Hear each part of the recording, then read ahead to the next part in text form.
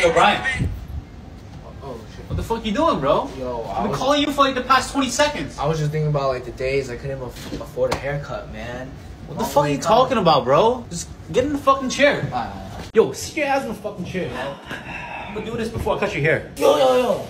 Let me tell you something about the good old days, man. Back then, bro, water wasn't everywhere. You know what I'm saying? Yeah? Like, Where was it? Every day, I had to carry a bucket of water on my head. 6 miles there and 6 miles back, bro. No easy feat. So, just trying to let you know, man. Bro, what the fuck are you talking about, bro? Get your fucking head on the fucking sink. Talking too much. Yeah, bro.